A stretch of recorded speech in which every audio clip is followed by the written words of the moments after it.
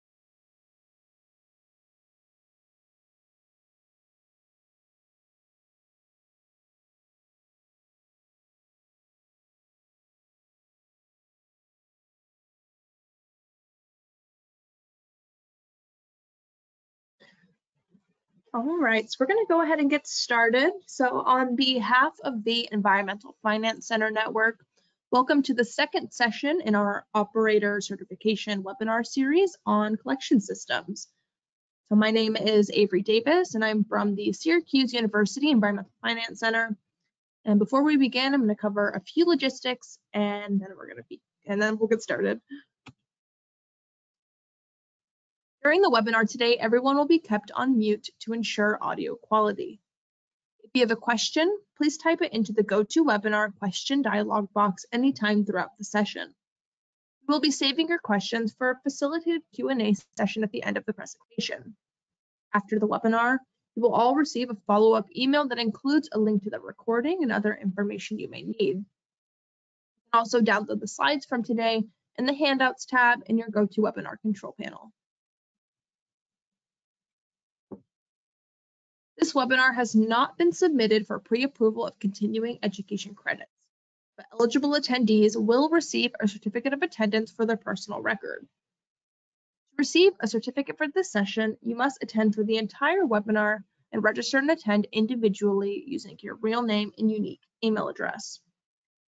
Certificates will be sent via email within 30 days of the webinar date. And if you have any questions or need assistance, please contact us at smallsystems@syr.edu.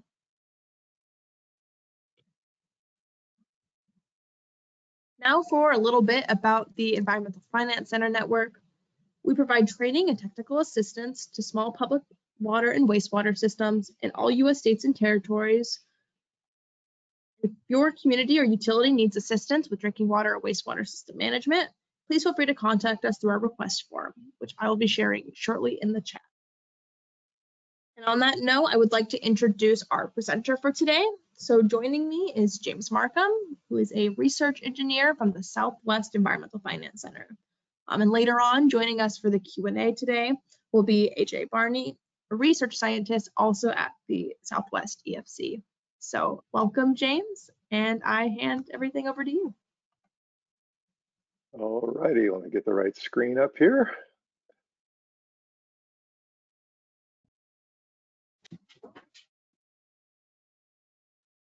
Okay, so thanks, Avery. As she said, I'm James and AJ Barney is with us today. We're both research engineers here at the Southwest EFC, and AJ is actually a level 4 wastewater operator who had a career at the Albuquerque-Bernalillo County Water Utility Authority prior to joining us here at the Southwest Environmental Finance Center. And he's going to be bringing that practical experience to this webinar series, both today and particularly in later discussions and sessions when we talk about treatment techniques. And today, he's going to be helping us with the Q&A if there is any at the end. So thanks for joining us, AJ. Our topic today is collection systems, and this is going to be a brief overview of things that you should be aware of and know for your OPCERT test.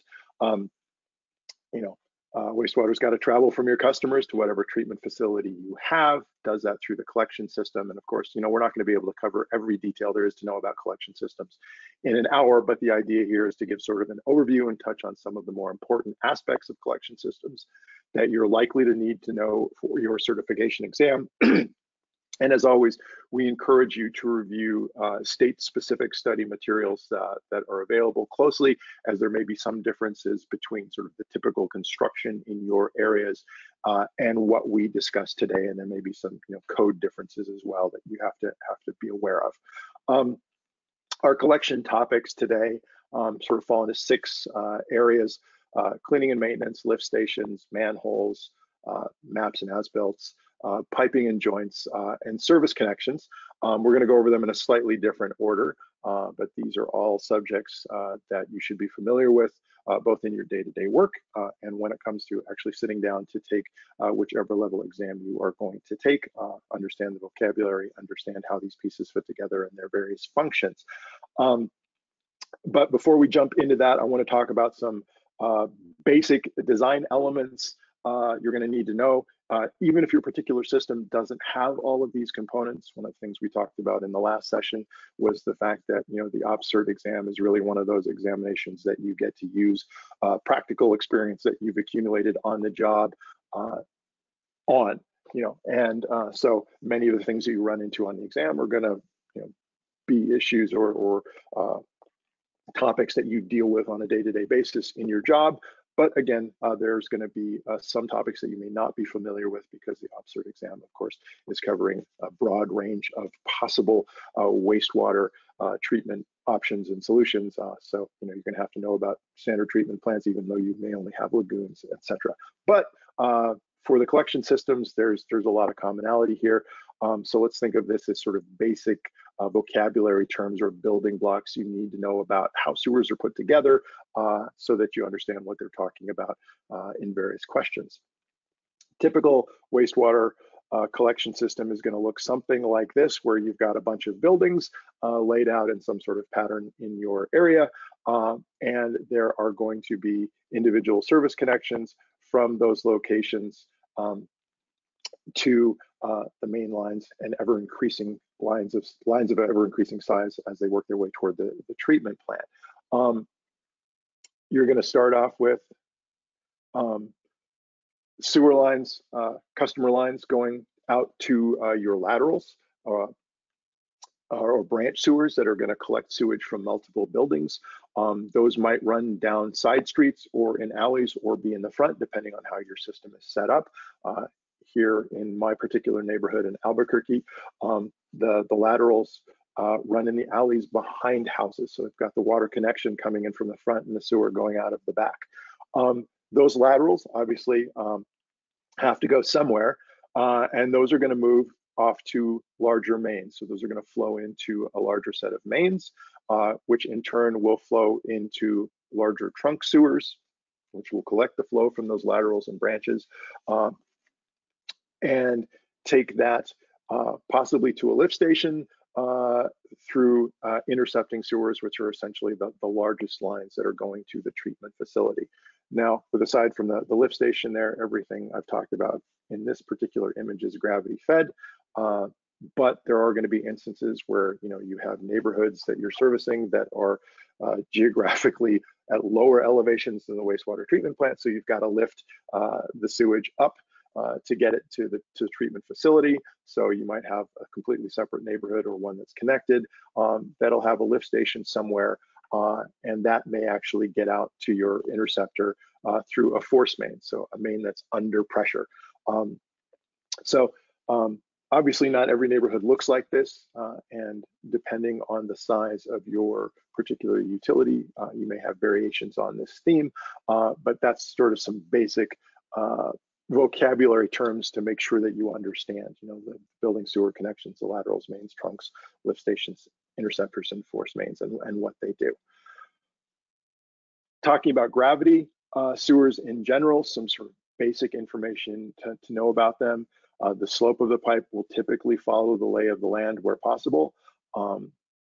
Flow is designed for somewhere between 2 and 8 feet per second, typically, with about 2.5 feet per second flow considered ideal, and a minimum flow velocity of about 2 feet per second at average or peak flows. And the reason you have that is you want to keep the pipes clean. That's often called the scouring velocity. That is basically the flow that is going to help prevent things from building up. The sewers have to be designed for maximum expected flow or peak flow. You may actually have a slightly oversized system if you are in an area that's been recently built and is expecting a lot of growth, because the idea when they're doing the design work is to look for a size that's going to fit the maximum population density that that area is going to have when it gets developed. So something to think about there is, understanding what typical per capita flow in your jurisdiction is, because volumes vary. Rural areas tend to be lower than urban areas. But when the maximum flow happens is pretty uniform. That's typically between 10 and noon. We all get up at varying times during the morning to get ready, go to work, do the laundry, do dishes, things like that. And so that morning flow works its way through the system and typically hits wastewater treatment plants around midday.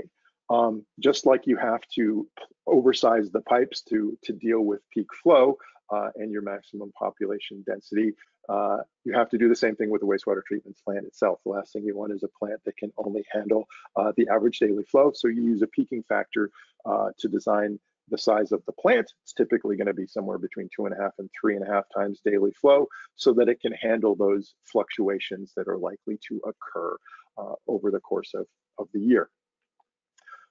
A little bit more on sewer slope.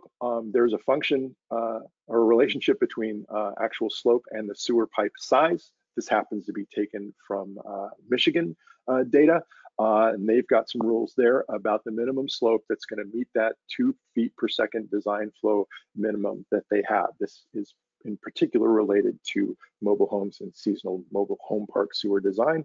But you'll notice that the smaller the diameter of the pipe, the steeper the required slope you need to maintain that scouring velocity. So, 1.2 feet over 100 feet for a 4-inch pipe, whereas, a larger 14-inch main is much, can work in a much shallower slope. And that's basically just because there's a bigger volume of water moving through there to do that.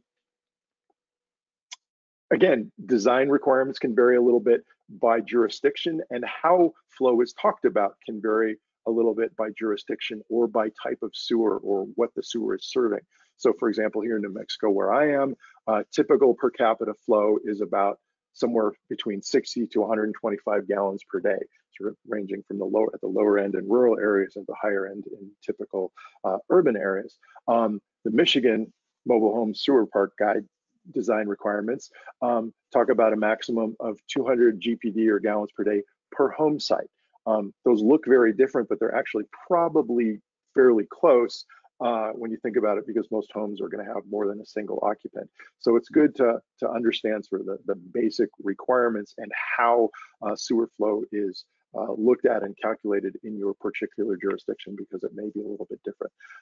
So think about those design requirements in your jurisdiction and pull those from whatever local study materials you have available. Sort of general universal design requirements are going to be available in sort of guides like the SAC state guides that I talked about in the last session, that basically provide a sort of guide for general use no matter where you're at. Other things to think about, particularly when you're adding on to an existing sewer, the pipes need to be sized for available cleaning equipment. The sewers generally should only flow half full during average daily flows. There's a couple of reasons for this.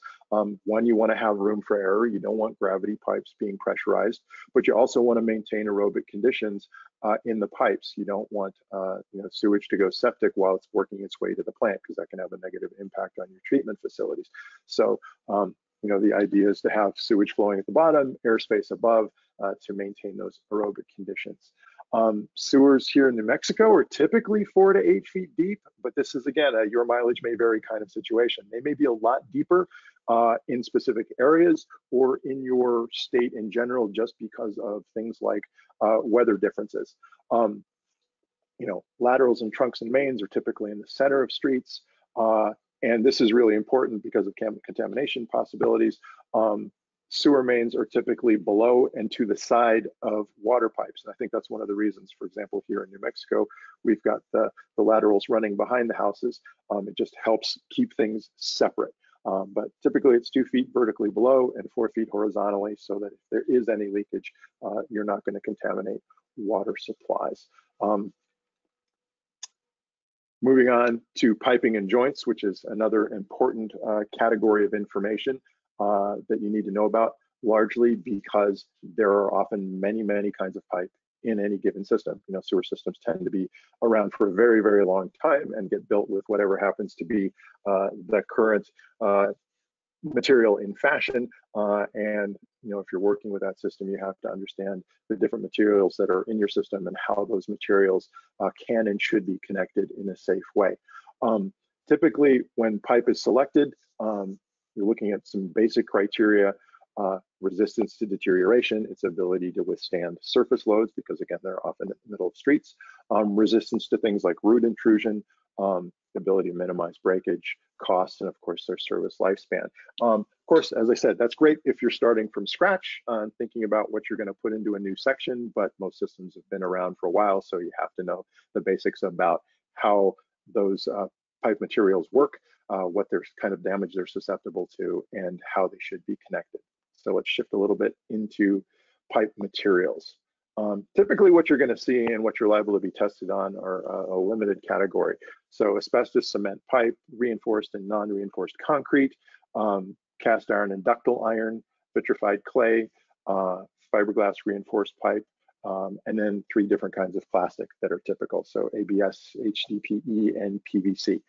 You can kind of break these up into 4 different categories. You got cement pipes, you've got metallic pipe, you've got vitreous clay, which is kind of a category unto itself, and various plastics. And each have positives and negatives. Some are still currently used. Some are pipe that you're only going to sort of run into in a historical context when you're maybe doing repairs. AC asbestos to pipe, cement pipe was in vogue for a long time for a lot of reasons. It's rigid, it's really resistant to deterioration by most wastewater, but like most cement-based pipes, it is subject to crown rot, which is corrosion that happens when hydrogen sulfide combines with moisture in that open air part of the sewer, forms sulfuric acid, which can over time eat away at it. Its use is restricted by OSHA, obviously, because of the asbestos piece. You don't want to be cutting that without a PPE on. And it's got unique joints. Typically, it's just straight sections of pipe with sleeve and rubber gasket couplings. Other kinds of concrete pipe are reinforced and non-reinforced concrete. You'll see these often for very large mains in the sewers because they're really, really strong. They're rigid. They can withstand really high surface loads. Also subject to crown rot, but one way that that's mitigated is by lining them. So they might have a plastic lining, they might be coated with epoxy on the inside, they might have a coal tar on them. The joints in these, as you can see in this picture here, are typically what's called a bell and spigot joint, where this is the spigot and it fits into this larger bell. And if you see there's a little ridge right there, that's where the rubber gasket goes to seal the joint between the two. But you might also run into situations where there's, you know, bituminous material in there or a mortar filling older joints because that's, you know, things have evolved over time. Moving on to metallic pipe, it's going to be typically cast iron or ductile iron. It's really rigid, resists high surface loads. It's very expensive. Here in New Mexico, the codes call for it to be used for bridge crossings and where the lines are very, very shallow. Joints are typically rubber gasketed or mechanical push-on joints. But for older installations, you might actually have what's effectively lead solder, you know, kind of like the copper pipes that you would solder in your house, where the joints are put together with a lead material. The picture you're looking at is kind of an oddball pipe that I found. It's from a railroad crossing in Manchester, England. It's rectangular, which is unusual just in general, and was certainly unusual for its time. But it's an example of a metallic sewer pipe. that you might run across. Shifting gears, vitrified clay. You see this a lot in older service lines, but it's also used in smaller diameter pipes. It's really rigid, but it is subject to cracking and root intrusion, particularly the older stuff that has mortar-filled joints. Positives about it: resistant to acids and caustics and gas. It's essentially pottery. Nowadays, the joints are almost always bell and spigot, and they'll typically have a factory installed PVC or polyurethane compression ring in it. And you can see that in the picture here, the yellow rubberized pieces there essentially got the gasket built in, they slip together, and as long as they're held together, those perform watertight seals. Again, with older joints that you find, you might end up with, spigots that have mortar in them. Fiberglass reinforced pipe can come in a variety of diameters. Some of them are huge. Advantages: it's really corrosion resistant. It's somewhat flexible, whereas most of the materials we've talked about before are not. This will typically use bell and spigot joints as well, as you can see in there, but some of these larger pipes you can see are just straight. One of the downsides of plastic and fiberglass pipes is that they are subject to failure from unanticipated surface loading. So they're not as strong as the cement or vitrified clay pipes, particularly if they're not installed correctly. And we'll talk a little bit more about that as we go on. They might be subject to crown rot. The verdict's out on this. There's some indications that they are and some indications that they aren't. Time will tell. ABS is a kind of plastic. It's flexible, it's resistant to almost everything that you find in wastewater, except for petroleum products, which hopefully won't be in your wastewater, but petroleum products can soften and erode ABS pipes. The joints are solvent welded, which also sort of shows you that the petroleum products can soften. It's kind of like a larger version of the pipe you'd see in a sprinkler system, where there's solvent joints used there, but there's also gasketed bell and spigot joints for there. You have to be really careful with ABS pipe, particularly because if it's not installed correctly, it can deflect into an oval shape, and that's really problematic. You want the pipe to be round so that the velocities are maintained. HDPE is another kind of pipe. It's often used for small diameter, low pressure sewers, and for force mains, and sometimes for house connections as well. The joints in this are essentially thermally welded. They basically heat up both sides of the pipe and squeeze them together, and that bonds. The nice thing about that approach is that you basically don't have any physical joints that can come apart. You end up with nice long contiguous pieces of pipe where the only holes are the actual service connections or connections with other lengths of pipe. And then last but not least, PVC. You probably see these on construction sites all over the place. This is used for water as well. It's flexible, it's resistant to almost everything in wastewater. Typically uses those gasket bell and spigot joints. You can use solvent welding for small stuff, but again, like every other plastic pipe, it is subject to damage from heavy loads. As I've been going through this, you probably noticed a common refrain: rubber gasket, bell and spigot. That's sort of the typical joint these days. If you got to guess and you're not sure, that's probably the thing I would pull out, because that's the most commonly applicable type of joint. There are tables like this. This one happens to be from NPDES OPSERT training manual that show you what kinds of joints go with what kinds of pipe. Not that you necessarily have to memorize this for the test, but having a good understanding of the typical kinds of joints that you're likely to run into is really useful, because you can get asked about pretty much any of them. And just to reiterate, that's the bell, that's the spigot, and that's the rubber gasket that goes in between that forms the seal. And the bells face uphill or upstream so that the water is flowing past them and not into them. So now that we know a little bit about pipe, let's talk a little bit about the actual installation. We're going to talk a little bit about insulation in general, specifically bedding and backfill pieces.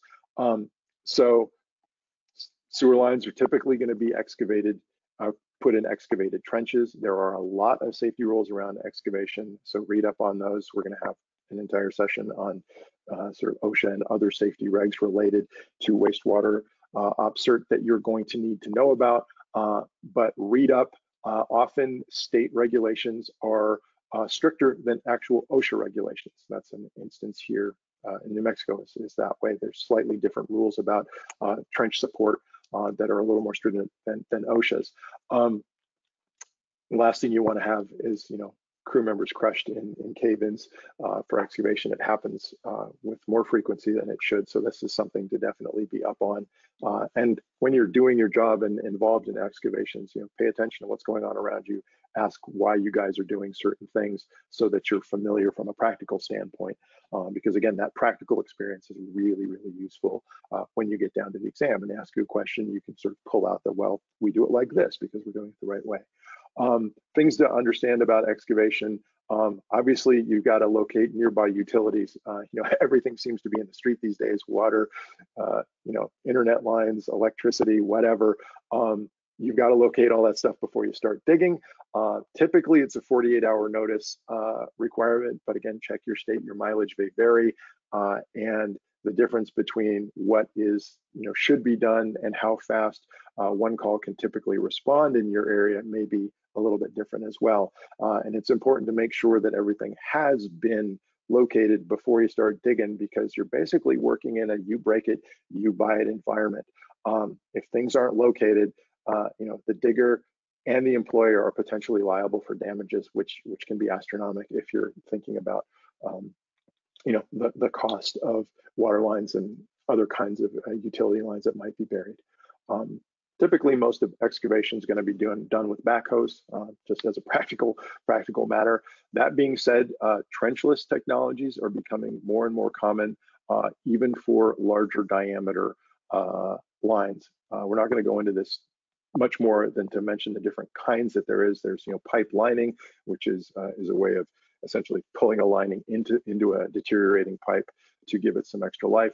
Pipe bursting, which is essentially pulling a plug through that's breaking the existing pipe as it goes and dragging a replacement pipe in behind it. And then there are boring and micro tunneling options where you're essentially digging pits and using machine to bore between and install the pipe, which can become useful in high traffic areas and things like that, because you don't have to excavate the entire trench.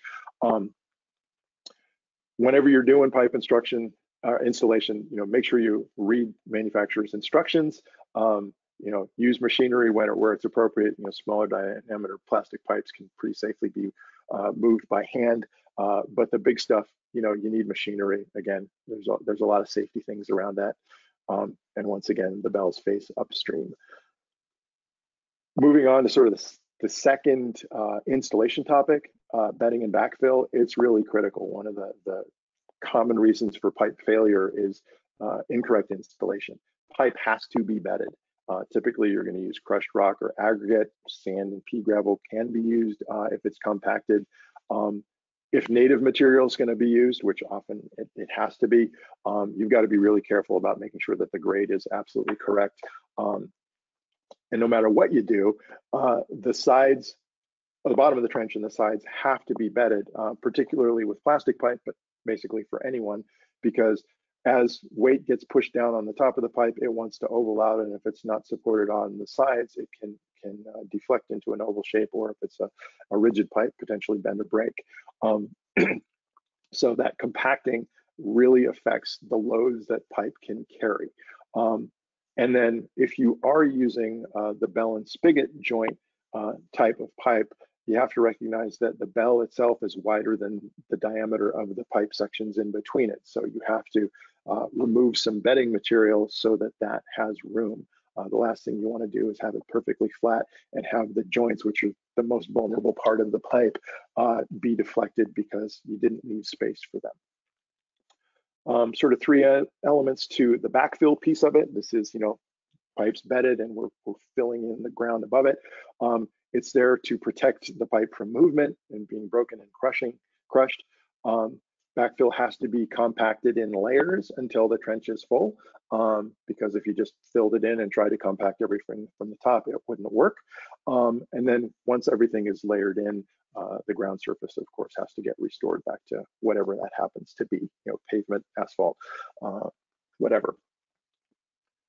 We're kind of working our way backwards here from the streets to the service connections. need to know how the wastewater is getting from your customer to your laterals and mains, which again is typically going to be in the street. It's going to look something like this little diagram here, although it's not necessarily going to go straight into a manhole. Typically, the connections will be made somewhere along the main.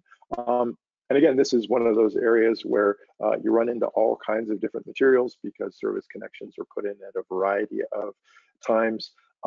And in some cases, the connections are relatively shallow. In other cases, like that one on the left there, excuse me, the right there, it's very deep.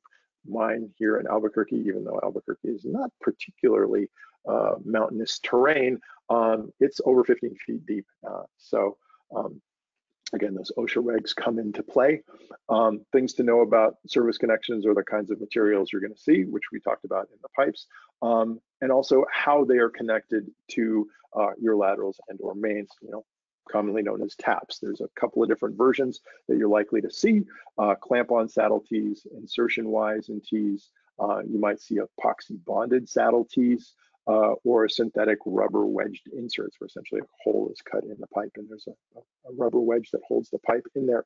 The common thing with all of these is that the seal has to be really tight for a couple of reasons. One, you want to prevent infiltration, which is water coming from outside the sewer and into it. You also wouldn't want dirt and things like that to fall in. And you also want to protect it from root intrusion.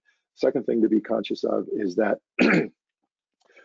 you want that connection to essentially be more or less flush. You don't want a big piece of customer pipe sticking into the main or the lateral and having being a place where things can back up and cause problems. So the sewers, building sewers, cannot protrude into the mains that they're connected to.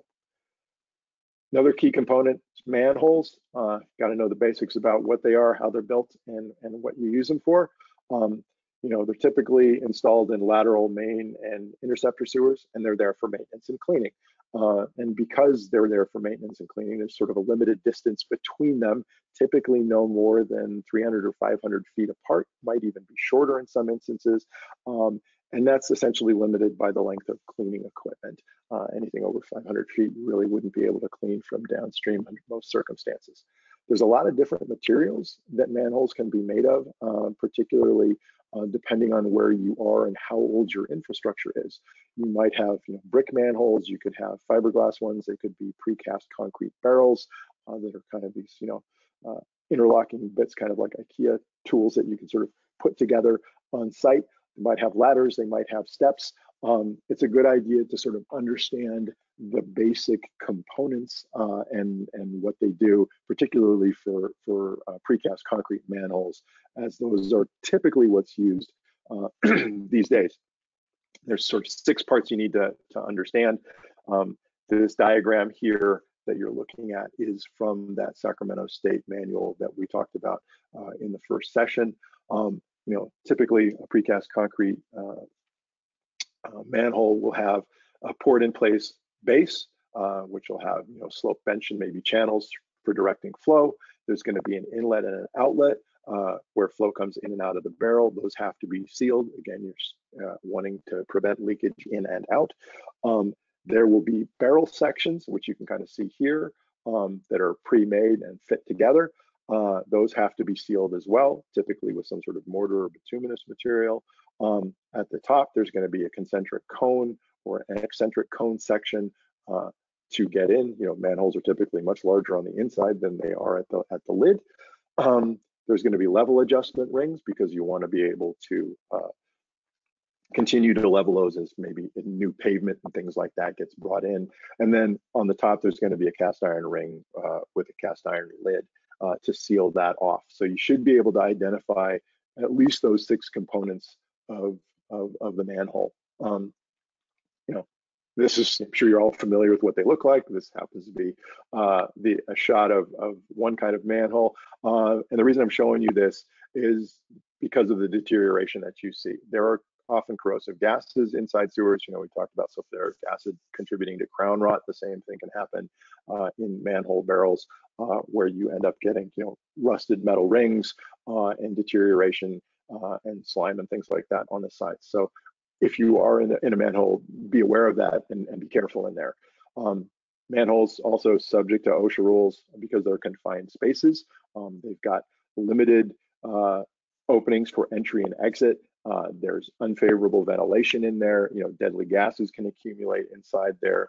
There has been multiple instances of workers getting sick or worse by descending into manholes without, you know, proper care being taken. You know, obviously they're not designed for continuous worker occupancy. So OSHA rules apply. There may be state level regulations as well. In New Mexico, those OSHA operations regulations are covered under the OPSERT test. Your state may have the same thing. You know, they're kind of the overall arching safety agency in the country. So it's good to be aware of the regulations that pertain to confined spaces, and, you know, trenches effectively are the same thing. But again, we'll cover that in a separate session. Moving on to some sort of, you know, operations issues, repairs issues, information that you want to know about. Basically, what we're talking about here is cleaning and maintenance. You know, sewers get blocked, they require regular cleaning, solids, scum, grease, root intrusion buildup. And depending on where you are, the methods that are used to do that cleaning could have as much to do with tradition as economics. You know, it's the equipment that you have or the way things have been done in your area that people are taught on, but you need to sort of have a solid understanding of the basic tools and the different types of cleaning and maintenance that are going to get done. So what we're talking about here is, you know, hydraulic cleaning options, preventive maintenance that gets done, rodding, which can be done by hand or by machine, and then how you're dealing with actual stoppages, you know, where the water's not flowing, the sewage isn't flowing, and it has to be maintained or cleaned up and repaired. And that could be just because it's blocked, or it could be actually because of a collapse where you might need to replace some pipe. Let's talk a little bit about hydraulic cleaning. So hydraulic cleaning machines, sometimes called jet rodders, essentially use high velocity water to scour debris loose and move it to a manhole where it can get sucked out, usually with a vacuum device. All of this cleaning is basically done downstream, upstream toward any blockage that's available. Jet rodders are pretty common. They can be truck or trailer mounted. They'll typically have a water supply tank, a high pressure pump, sometimes an auxiliary engine for driving it, or it might be a power takeoff. And, you know, trucks can usually hold maybe 500 feet of 1-inch diameter hose, which gets to that issue of placement of manholes. The last thing you would want is manholes 600 feet apart and 500 feet of hose. It make it very difficult to do your job. They will often have different kinds of attachments for the ends, depending on what kind of job you're doing. They're really good with things like, you know, scouring grit and debris and grease off of pipes. Not so good with roots, although they may have root cutting attachments that are specifically designed for that. And again, you're going to be doing this from downstream rodding upstream toward blockage. The oldest method of cleaning sewers is effectively hand rodding, you know, using some sort of spring steel coil or detachable rod with a fitting on the end and manually moving it back and forth to clear out blockages. Because it's manual, you're essentially working on, you know, person power to do this. The limits of length of hand rods are usually 100 feet or less. Really useful where sewer access is limited because the pipe, you know, sections are often in bits and you can take them down, sort of assemble them as you go, kind of like a well drilling rig, and then pull the pieces out as well. But again, because a person is going to be doing the work, there's a limits to what you can do with hand rodding. There's also power rodders, which are essentially, you know, mechanically rotated steel rods or flexible cables that are kind of like the hydraulic versions, in that they might be stored on a reel cage powered by a truck or a motor or a small engine. If you're doing rodding, you're typically doing that in combination with hydraulic cleaning afterwards to restore the flow, to make sure that all the stuff that you've cut up and dealt with the rodder is flushed out and down and cleared away. There are a lot of different kinds of rodding tools and attachments. You're not going to be required typically to know what all of them are, but it's a good idea to have a basic understanding of what options there are, because your system may not have all of these or need all of these. These are some images again from that SAC state manuals. The state training materials may have images as well and descriptions of the kinds of rotting tools that are typically used in your area that they're concerned about. So we've been talking about how to clean blockages. What are you likely to run into? All sorts of stuff. Fog is really common, but it's really amazing what people manage to put into sewers and end up blocking things. Roots, junk, towels, all sorts of things. We'll go into the whole list of what could be down there. But realize that, you have to be adaptable because there's a lot of different kinds of things that you can run into. The cleaning and maintenance that you do is typically going to fall into sort of three large categories. There's the preventative maintenance that you're doing, which is, ongoing maintenance to prevent blockages from happening and to keep things clean. There's going to be emergency clearing, which is essentially those blockages where you're using your equipment to go in there and clean the blockage out and vacuum the debris out. And then there's the emergency repairs where there's actually something wrong with the collection system itself. Pipe is broken, there's been a collapse, and pipe sections need to be replaced. So those are kind of like the three sort of escalating areas of cleaning and maintenance that you should be aware of. Preventative maintenance, again, it's cleaning to avoid blockages. It's the line cleaning, chemical treatment, sediment removal. If done regularly, it minimizes problems like backups, odors, lift station callouts. But nothing's ever perfect. There's always going to be emergencies, and the emergency clearing and repairs are stuff to get a non-functional system back into operation. So the sewer line is blocked, water is backing up, and your goal is to get it flowing as soon as possible. Step one is always finding the best method to fix the problem at hand, and this is why keeping maintenance records and things like that are really useful because they will give you ideas about the kinds of problems you're likely to run into in different parts of your system so that you can be prepared to deal with those.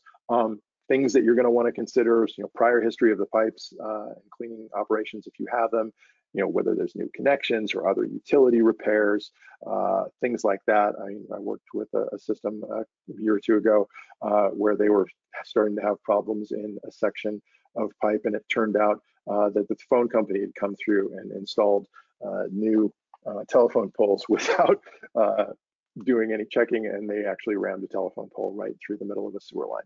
So, what other people are doing around your equipment can often be help point you toward the kinds of issues. But then there's also things like sinkholes and settlement and indentation, surface indications of what might be going on. The reason that I'm talking about this is basically trying to emphasize that it's a really good idea, even if you're a very, very small system, to keep records of repairs and maintenance so that you can start to see those patterns occur. I'm drifting a little bit off of the OPCERT exam here, and more into sort of general maintenance, but records are really important. You may be asked about them, but from a practical standpoint, recording where and when things happened, why things happened, the nearest manhole ID, line size, and amount of type of material that's been removed can be really useful because you can use that information to inform your preventive maintenance to avoid these emergencies. Basic fact to remember: cleaning takes place from downstream of the blockage. Another reason why you want to keep up on the maintenance, so you don't want to try and scuba dive and clean at the same time. You want to minimize the amount of stuff you have to deal with. And when you're doing the cleaning, the goal is to essentially clean from a manhole and remove the material from that manhole. You don't want the blockage moving further downstream because then you just have to repeat the process. In some cases, particularly for very large blockages that maybe have been going on for a while, you may need to notify your wastewater treatment plant that something is coming. A large blockage basically gets rid of that airspace above the flow that we talked about earlier. That can lead to water going septic, which can have a really negative impact on the treatment plant itself, because you're relying on biologicals to do a lot of the treatment, and septic water, if they're not aware that it's coming, can kill that and mess up your treatment. So when you are run into large blockages, it's a good idea to let the treatment plant know what's coming. Another component you really need to understand is lift stations, even if your particular system does not have them. Basically, what you need to know is the components basic preventive maintenance operations to do that, how lift stations work, and the typical layout, because there are sort of two standard options for lift stations. So what do lift stations do? They lift wastewater from lower to higher elevations. If you remember from our diagram before, I was contemplating a neighborhood that's at a lower elevation from the wastewater treatment plant. You got to get the water up to that plant. Lift stations are one of the ways that you do that, essentially using pumps to move water into force mains to go up the grade. And once the grade has been surmounted, gravity mains take back over, and gravity does the rest. There's a lot of reasons for installing lift mains. A big one being the cost of excavation to maintain slope. You got to maintain that scouring velocity, and depending on where your neighborhood is, you might end up having to do really, really deep trenches. And so to avoid that cost, sometimes it makes sense to just install lift stations periodically to essentially, get back the grade that you need so that you're not having to dig, 20, 30, 40 feet into the ground. Other reasons, soil instability, excuse me, or high water tables, digging deeply might not be an option. And it just might be a current flow levels. When lift stations are being designed, the goal is basically maximum efficiency, moving the water with maximum efficiency. Pumps have to get selected to avoid surges and minimize them as much as possible. The whole idea is to provide as constant a flow as possible. And then from sort of an aesthetic point of view, typically the customers are going to want them to blend in with surrounding areas. And obviously lift stations are a potential area where, for noise and rubbish and odors. So, keep them on the maintenance list because you want to avoid having to deal with those kinds of problems. There are two kinds of lift stations. They generally fall into two categories. There's a dry well version that has two chambers. One has the wastewater in it, and the other has all of the pumps and the equipment. And then there's a wet well option, which is essentially a single chamber where the pumps are typically, or the motors at least, are typically above the wastewater. And there are benefits and drawbacks to each design. We're not going to go into that, but typically you just have to understand, the basics of the two different kinds of designs. Have an understanding of the components of a lift station. There's going to be pumps. There's always going to be a wet well. There might be a dry well. There's going to be hardware in there. There's going to be bar racks to prevent, large debris from going in and blocking the pumps. There's going to be valves, electrical systems, alarms, typically some sort of motor control center that's going to turn things on and off. There are going to be recorders in there to record when it's going on and off and how it's being used. And then there's going to be pump controls, and then obviously the force mains themselves that the pumps are feeding. So get a good idea of how those function, know what they do, and you kind of need to dig into this a little bit. So as, for example, in the category of hardware, lift station hardware typically is high-grade aluminum or stainless steel, and the reason for that is to prevent corrosion. Most lift stations have three-phase electrical systems and backup generators. So that's the level of detail that at least you should be aware of as you're going in to your OPCERT training, or excuse me, testing. There's often something about maps in the test. It's not usually a very big section of it, but maps are really important in your day-to-day job, so it's important to understand them. There are typically, two sets of maps that you might be working with that are based on construction plans. There are working plans that guide construction, and theoretically, after the project is done, there should be an as-built plan that reflects every deviation from the working plan. So, the first one is what we wanted to build, and the second one is how we actually built it. Quite often, you end up with some combination of the two. The as-builts are supposed to be the true record, but recognize that there may be problems with them. And as you're working and notice issues, it's good to document them. The as-builts are your friends. Not having them leads to all sorts of headaches. If your system doesn't have accurate maps, that's something to focus on trying to get.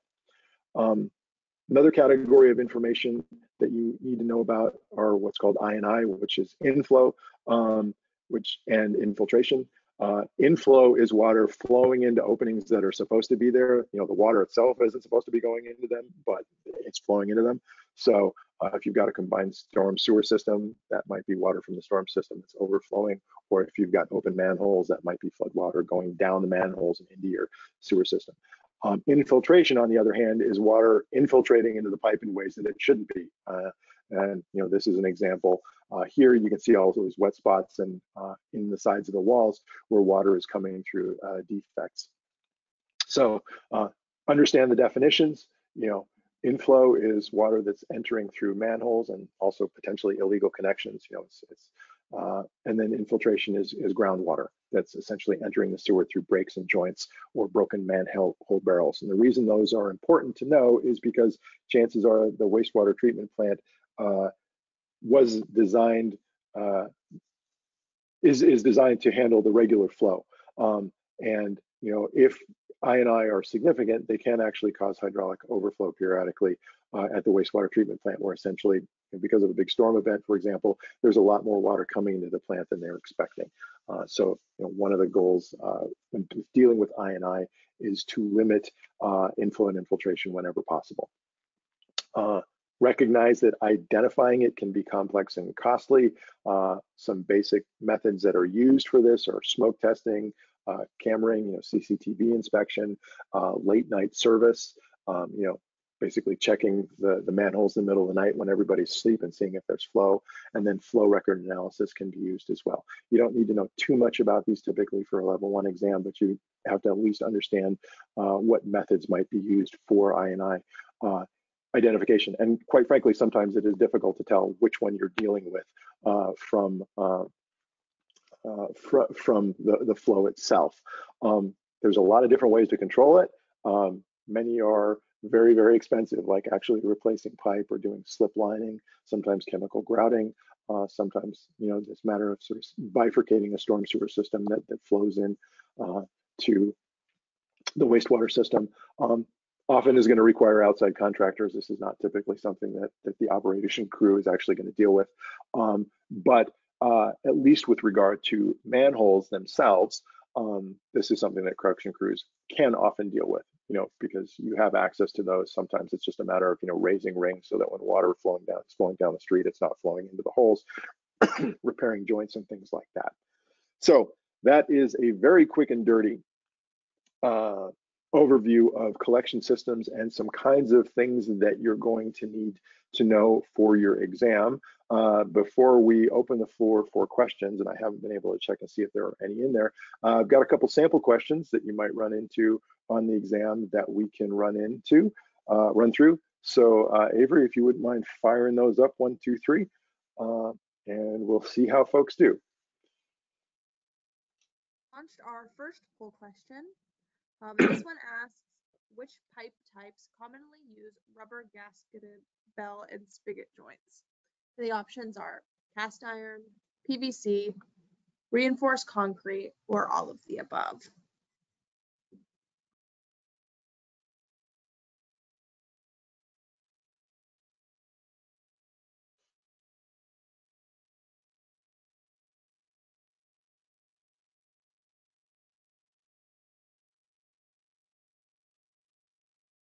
I'm going to leave it up for a couple more seconds. Looks like about 75% have responded.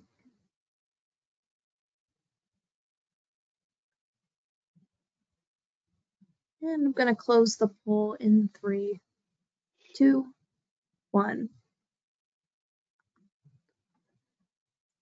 So looks like the most common answer was all of the above, followed by PVC. Yeah, so basically all the answers are correct, but one of them is a little more correct than the others. So let's move on to the second question. For question number 2, it asks, what are the 2 lift station design types? And the options are left well and right well, wet well and dry well. This is quite the tongue twister. High well and low well, or in well and out well.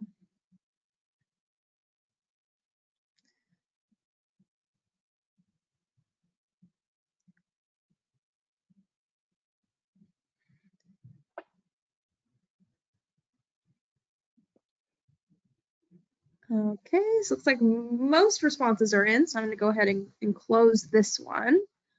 And it looks like the results are pretty unanimous with wet well and dry well. Yep, those indeed are the two. I can see how the high well and low well thing might be confusing, because in a wet well only system, the equipment is often above, but there are the two basic design types are wet and dry. And we'll run our last question and then open the floor. For our last question, we ask, what is inflow? The options are groundwater entering the sewer through breaks, joints, etc. Water entering through manholes and illegal connections. Water entering the wastewater treatment facility, or all of the above.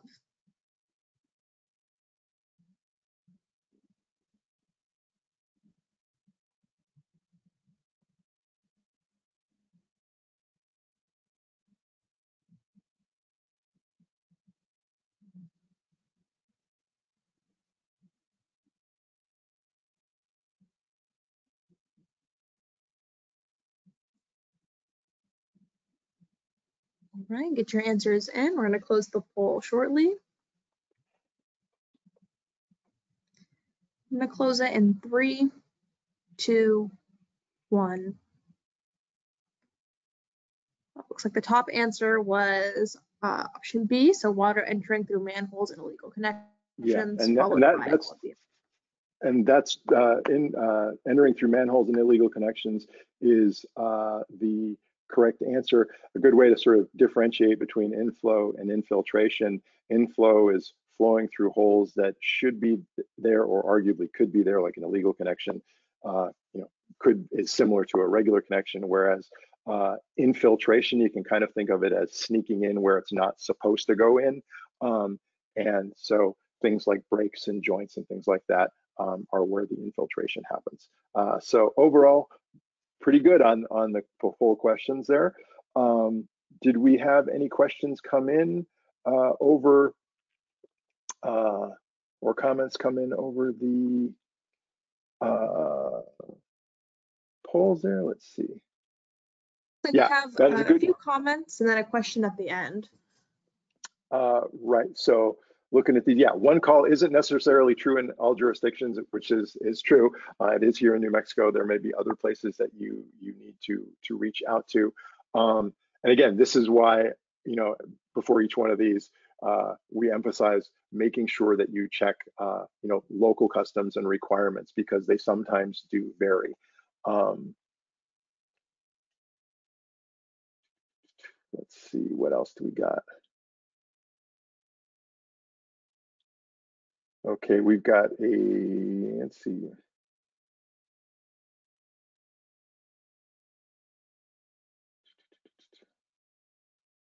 Let's see here. Start with James. AJ, you on the line? Can you give a brief description of a line going septic, like what's going on there? Yeah, so typically a line's gonna go septic when there is not enough oxygen. There's not enough like turbulence in the line. So that could be either due to a blockage or just very, very slow flow. And so when it becomes septic, it starts to approach anaerobic conditions, so without oxygen. And you'll have that anaerobic decomposition, which can negatively affect your biological process, and you can also get start to get floating material and stuff like that. All right.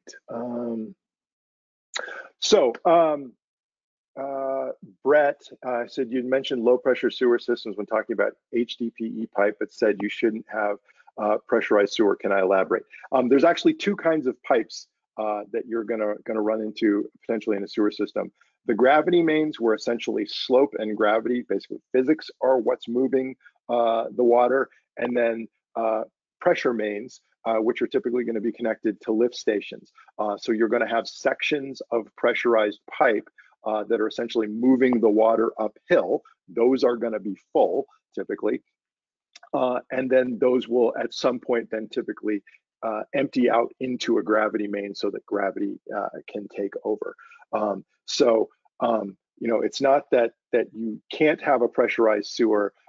What you want is, you know, pressurized sewers where the design it calls for it. So where you've got, for example, a lift station, you don't want sections of pipe that are designed as gravity flow that should be running at a maximum of about a half full, becoming pressurized because of a blockage. Basically, by that I mean they're filling up and pressure's building up behind it. Because if that happens, then we run into what AJ was just talking about, which is potential septic sewer system and, you know, all the negative consequences that go along with that. So I hope that clarified things a little bit.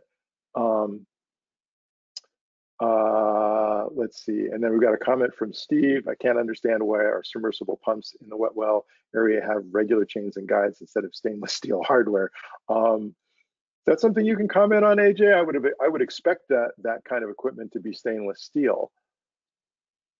I mean, honestly, I would just say it's probably a design issue. I wouldn't know why would do it. You know, would place those materials and do the design without taking into account corrosion. Right. Yeah, it's possible that maybe pumps got replaced. You know, the original one had stainless steel, and when it was replaced with one that doesn't have stainless steel equipment. So, but again, you know, it's a good point. You basically got a maintenance and replacement issue there because of, you know, what the equipment is made out of.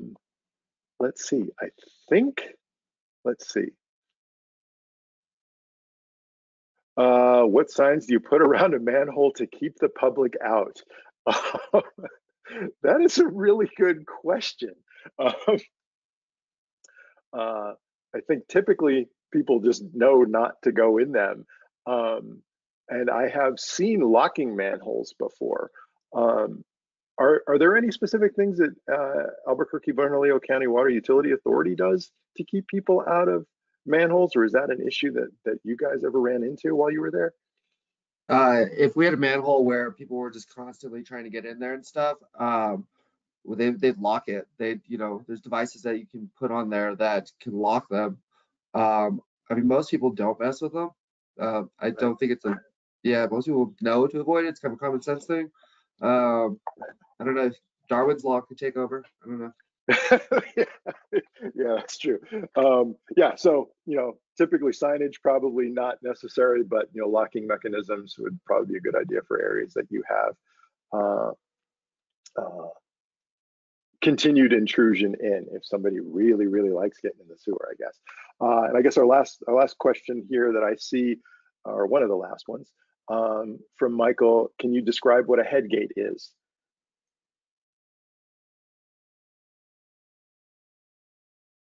And this is directed at you, AJ.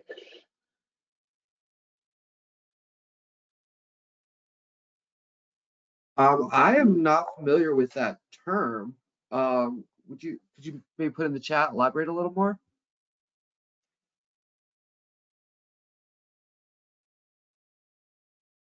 Are you talking about the physical barrier that is stopping large debris from flowing in? Or like an influent gate for the headworks? That's probably what we're talking about, would be my guess. You know, so typically for you know, some like, you know, larger plants, but also package plants, you might have a gate at the influent where the collection system comes in, and that can be used either for diversion or, you know, temporarily stopping the flow. And it's basically just a like a gate that's run with you know, an automatic or you know, mechanical means to bring up and bring down the gate. That'll just, you know, can change or transfer flow, if that's what we're talking about. I'm not positive. I guess the other thing we could potentially be talking about is some version of like a large scale bar screener or something like that to keep things out. Yeah, mostly in that case, it's. And then Donovan, you asked about professional development hours. We have not pre-submitted this. anywhere, but a copy of the slides you can download, and you will be getting an attendance certificate after this. I think they come out typically a couple of weeks afterwards, so you can take that and self-submit to your organization. That's not something that we typically do, but we will provide you the information. And if for some reason they need a little bit more information, like an agenda or something, feel free to reach out. I forgot to put our contact information up here.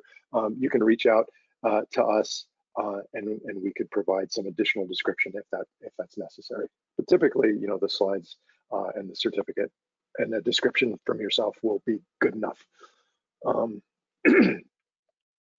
All right, well, looks like we're a couple of minutes over.